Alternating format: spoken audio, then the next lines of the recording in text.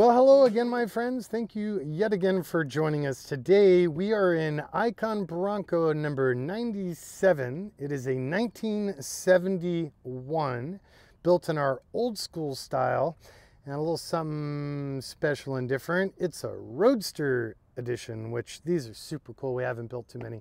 So come along as we do a deep dive into the details. Check out this crazy color. Isn't this great?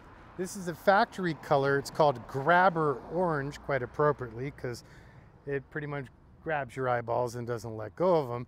Super bright, super funky, super 70s. I'm really digging it, especially with the rarely chosen paint finish bumpers instead of the chrome bumpers. So that's something that Ford offered on many of the packages, except for the fancy pants ones back in the day. But rarely do our clients select it. But I think it's kind of cool in that retro with an old school, keeping that vibe. So we did the same Wimbledon white on the grille inserts with the chrome bright work and surrounds. Front and rear bumpers of the paint finish.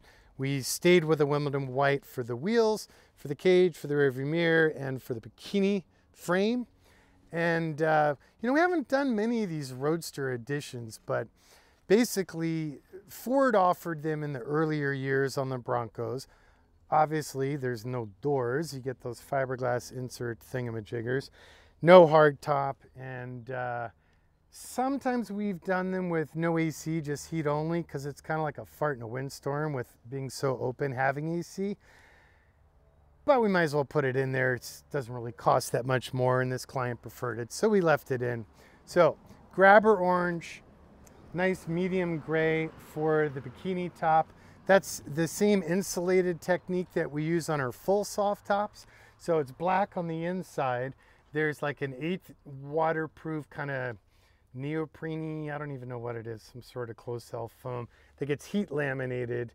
And then this is just a 1-layer canvas for the black finish, but all CNC'd and powder coated for the frame, which keeps not just your bikini top from flapping around and beating your eardrums out, but also the Ford windshield frames were notoriously loosey-goosey.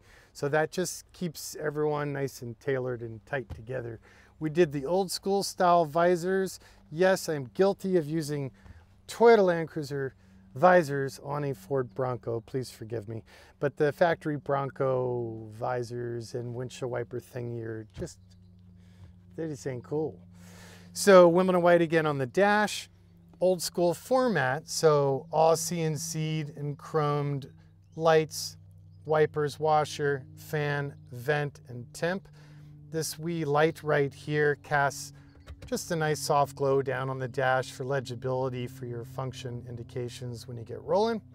We kept the old school ignition switch on the old schools with the ACC on-off start, but it's our design built from scratch. We basically stole the font from the original, but now it functions with our modern key set. Speaking of which, we're trying these out right now.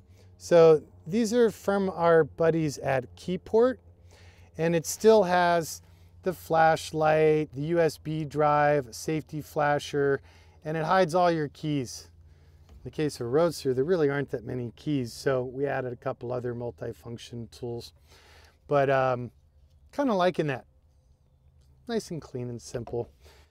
Icon center console. So, of course, it's got our machined aluminum rifle pen.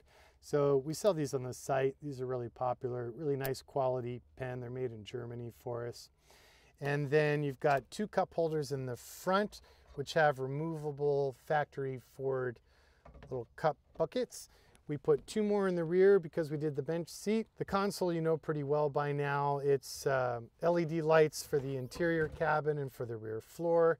2 power ports on the rear, cubby in the front, audio subcompartment, gas, shock, stainless steel construction. They're super stout. They're really good quality because I couldn't find anyone else who gave a damn who was making consoles. I even offered it up to the top steel console company in the US, and they're like, eh. In the case of this one, we modified it because for the audio system on a Roadster, we generally will do a smart device like Bluetooth dependent audio systems. So we added a cubby, little storage box here, since we don't have the traditional full-size head unit. And now from your phone or tablet or whatever, it goes through a Bluetooth receiver, digital sound processor, and then this black knob right here, the principal head is for volume control. The lower rotator is for the base circuit control. And then you push down on it to excite the Bluetooth link. This truck also has the seat heaters, which I'm sure in a Roadster are definitely going to come in handy. And speakers, it's the usual stuff, so integrated into the cargo panels, also integrated in the front. In the kick panel area are the Focal K2s with separates. Let's talk about the seats. This textile is so much fun. So this is actually a vinyl. You'd be hard pressed to tell except for the durability factor. So it comes from Hydes, Hydes. They've been a great supplier we work with fairly often. And then from Levant, the textile inserts are actually from like industrial, commercial, like hotel resort patio furniture. So they're super durable, high UV and bacterial rating, but just the character and style of them were just so perfect for this funky 70s vibe truck. Of course, as always, you'll notice the recline hardware is all machined aluminum, no plastic, and it's got a really nice finish to it. For the rugs, they're fully removable like they always are, and they're the Hargarten square weave, which are rubber backed. And then the floors, of course, are heat cured in polyurea, and then under that polyurea is an epoxy sealer. And then underneath that, the entire body is powder coated before it is final assembled and before it is painted. So hopefully this will last a long, long time. We did Wimbledon white, painted 2-spoke wheel wrapped in white leather. We did the tilt column this time, also painted in white. We did the tuck and tumble and removable rear seat. We also went ahead and did color matched seat belts in sort of kind of Wimbledon white, just for a little extra fun. These spears, of course, light up like they always do. So they got a low output setting and they have a high output setting. Climb really digs the powered steps, and the stance of our trucks is still pretty tall. So let me show you. I wish there was a more elegant way to do it, but this seems to work out pretty well. Right on the outboard edge of the dash, we added a toggle. So that gets the job done. You hit the toggle and party on, or forget and people yell at you and tell you your step is down. But anyway, so that seemed like the only way we could think of to give the client the accessibility he wanted, but no doors, no power windows too. Deal with it. For the rearview mirror, this is an early factory style mirror. We did it on the driver's side only. We were going to do it on the passenger side, but when the truck was still a shell, I sat in and it was like, well, that is so entirely pointless. You could not ask for more visibility. It's so wide open. Just saying.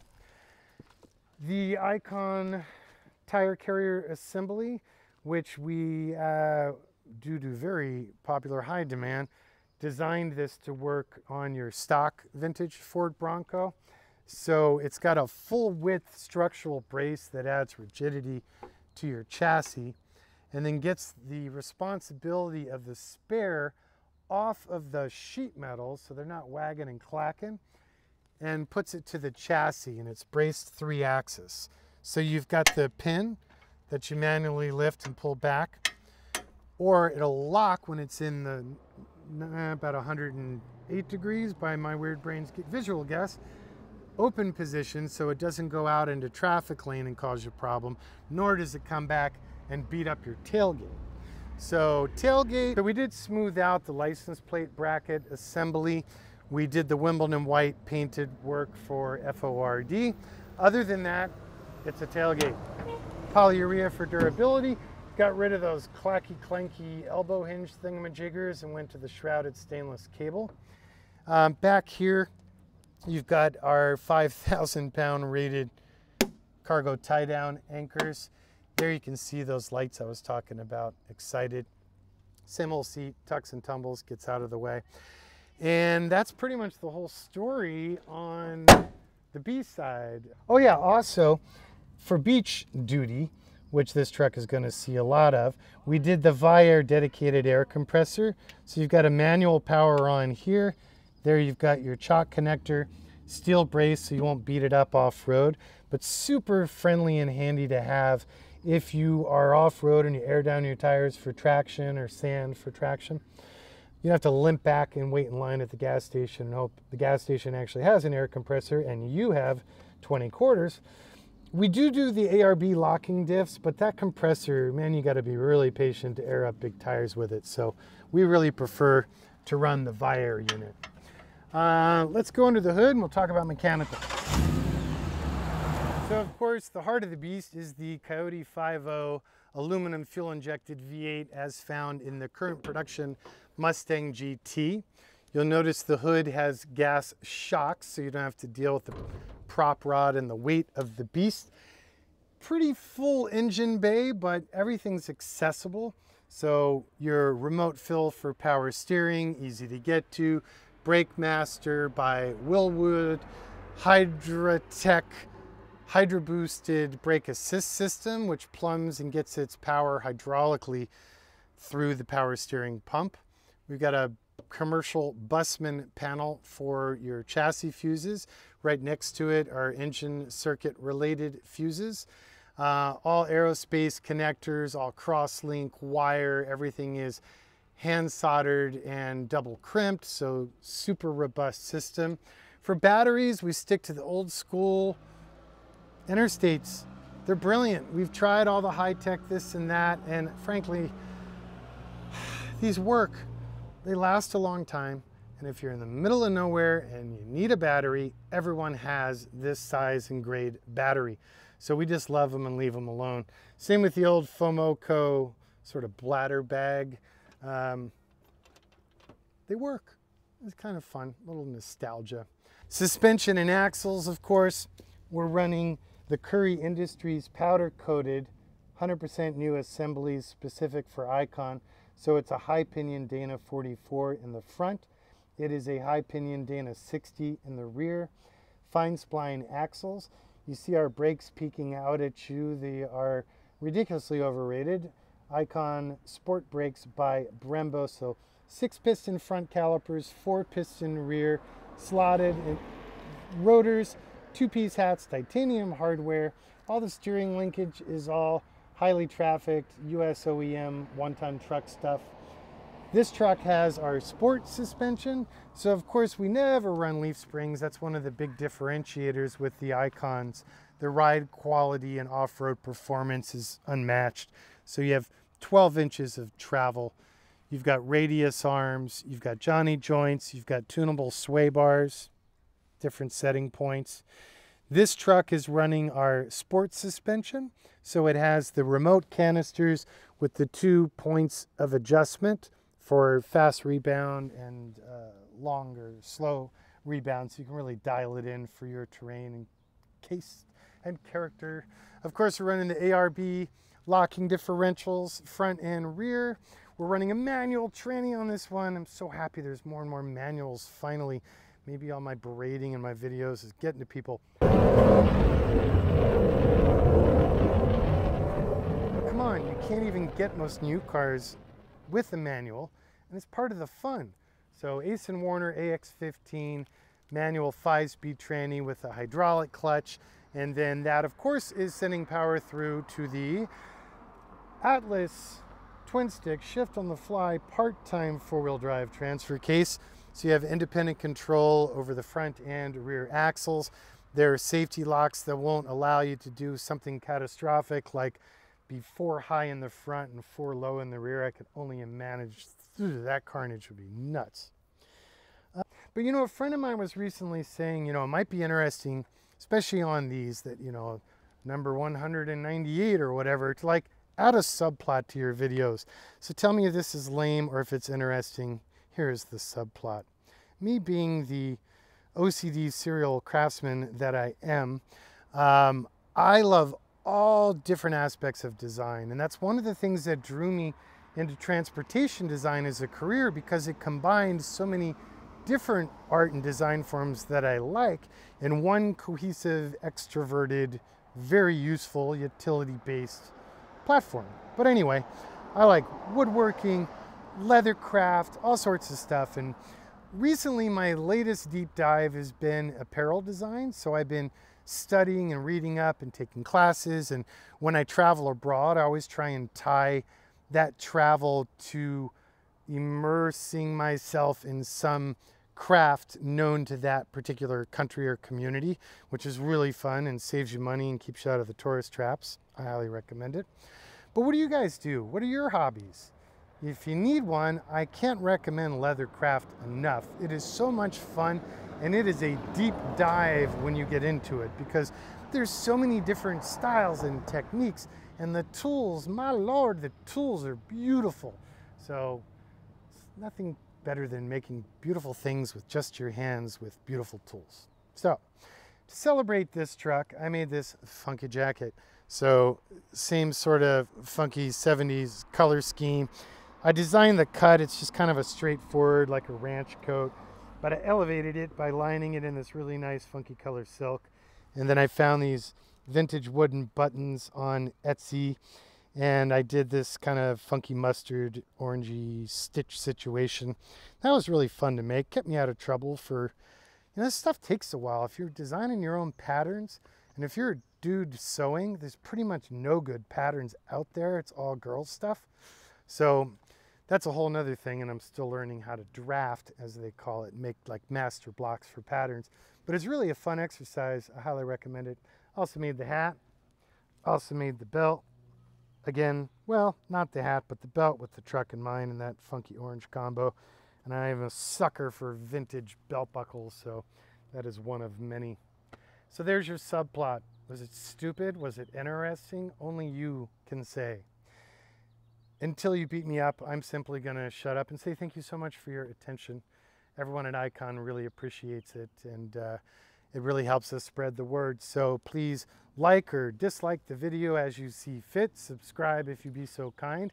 And if you're curious about these other craft antics of mine, make sure to follow me on Instagram at Icon4x4, because I don't muddy it everywhere else, but my poor Instagram followers get to endure leather jackets and wallets and bags and all sorts of stuff. So be good to yourself, be good to the planet, and we'll see you on the next one. Thanks.